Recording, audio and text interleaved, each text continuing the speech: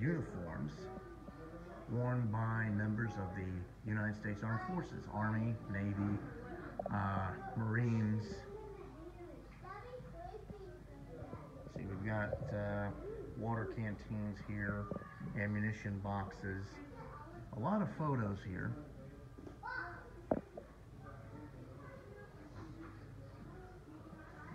Carry on with FDR. Re-election did come about during the war. Period of re-election did come about during the war. So naturally, Roosevelt was re-elected. But of course, sadly, I think he passed away shortly after his re-election, and then Truman took over. We got some MRE kits, entrenching tools, other personal equipment, more books, more instruction manuals. Let's see. Zoom in. There we go. And we've got some standard wear, some flatware. Let's see. A few other interesting things. That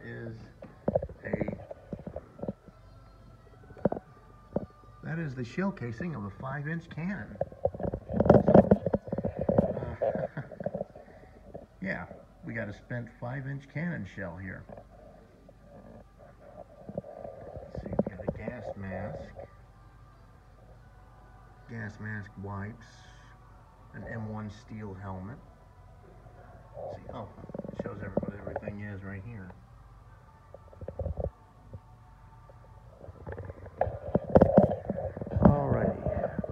Continuing on, let's see, an old photo of Camp Claiborne, panoramic style.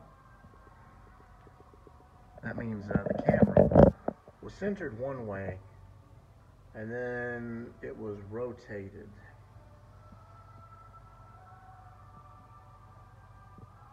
Or this might be just like a huge blown up picture at range.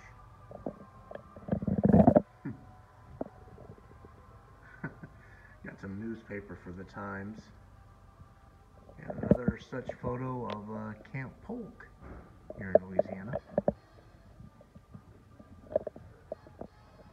Oh yeah, let's see, looking this way is a lot easier, it looks like.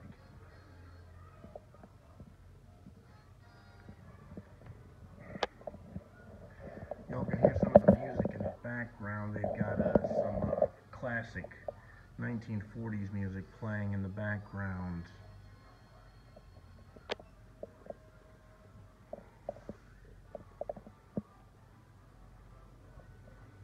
Let's see.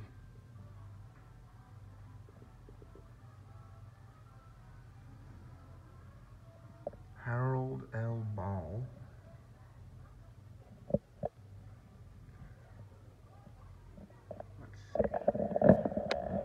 Knighton, one of the Tuskegee Airmen. I believe he came from this area. Let's see. Lieutenant Colonel Jameson, another famous pilot. Yep, Tuskegee Airmen here. Got their tribute here. 99th Pursuit Squadron, 1942. Oop, gotta be careful of the lectern. Let's see.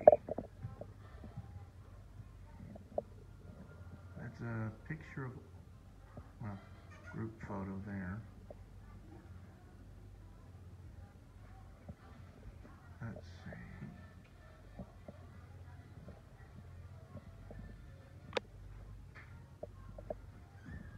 All right. Turning around.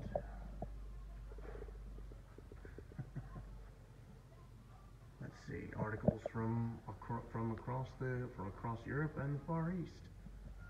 Let's see.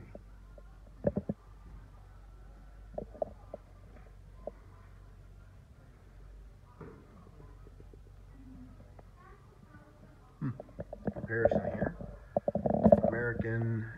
The American helmet, M1, versus the British helmet. I I believe I once heard someone term the British helmet as pure medieval. Well, that was during World War One. The British helmet was actually, in a way, modeled, I think, on archers' helmets from the medieval period. So yes, the actual design was kind of medieval. Let's see. Got a Japanese flag here. Let's see. Oh, this is the captured flag. Oh, this is a flag captured from Saipan on July 9th. Let's see. Yep. Only 1,000 of some 30,000 Japanese troops survived. More ways to attack the Axis stronghold. Plane performance. They have some Italian memorabilia, some German stuff.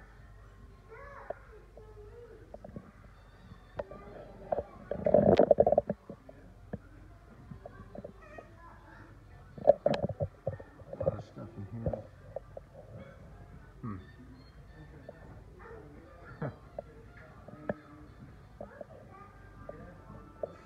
Let's see. Here. The paper of FDR's death.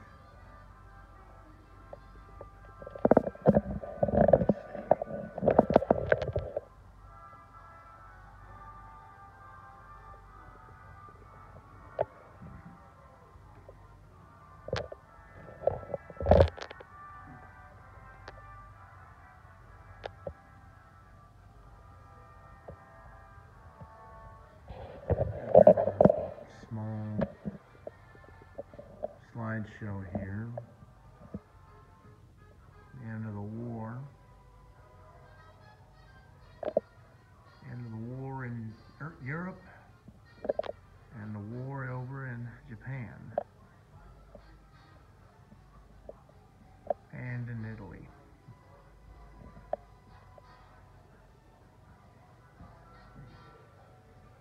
The Shreveport Times. See.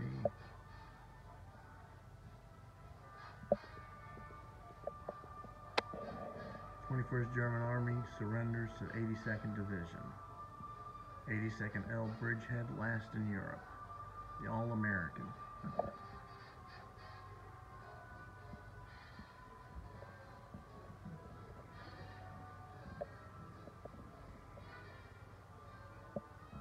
You know, a lot of people always, when I was growing up, a lot of people said that newspapers didn't hold much significance after the day they were printed, but when you look at this,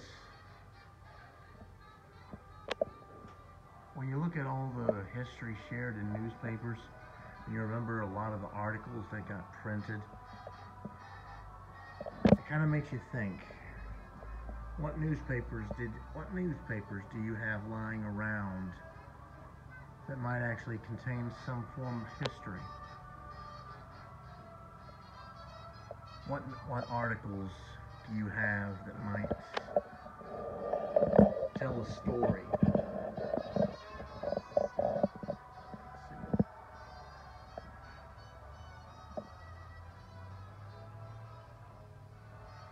It makes you think, doesn't it? Anyway, yep. Higgins boats.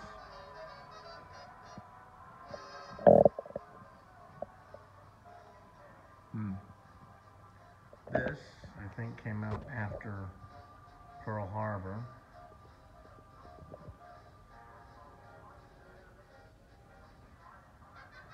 Speed up, it is your Navy and your nation. Frank Knox.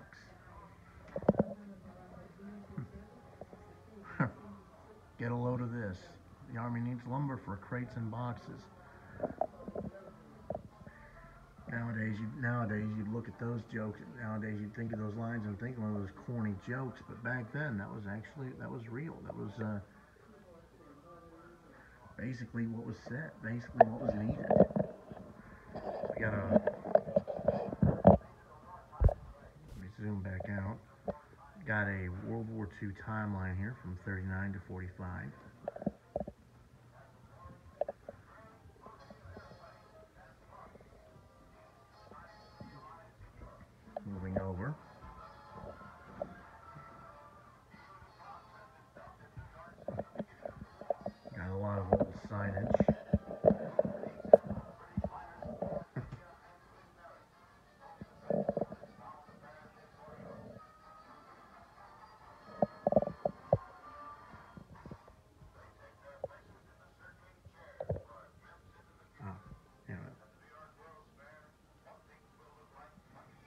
this category, also in the category of pieces meant for moms and relatives. A blue star, yep, blue star is for active service. Gold star is killed in action. So when you hear people talk about gold star families, they are families who have sadly lost a loved one in the service of the country.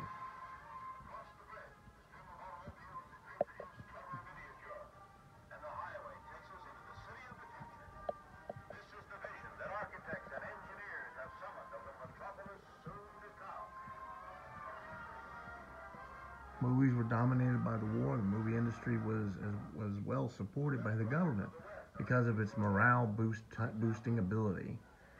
In return, the industry made training videos for the Army. Films like Citizen Kane, Casablanca, and The Grapes of Wrath were technological breakthroughs. And then, of course, classic newsreels.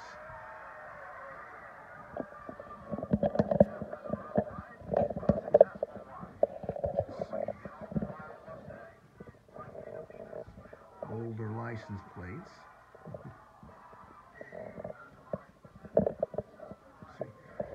Civilian defense insignia.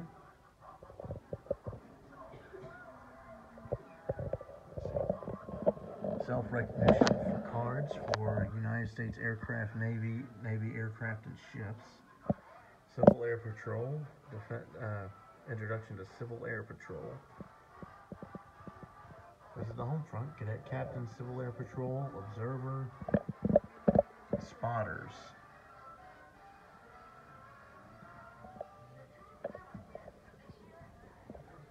Let's see. Got some handcrafted items from various people.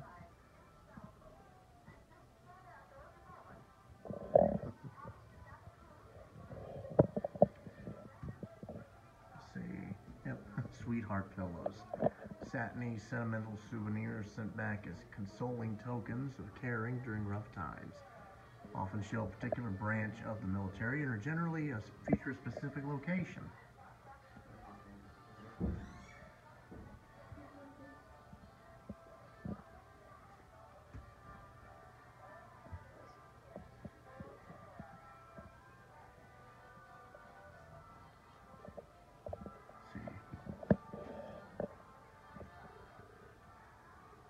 Women in wartime.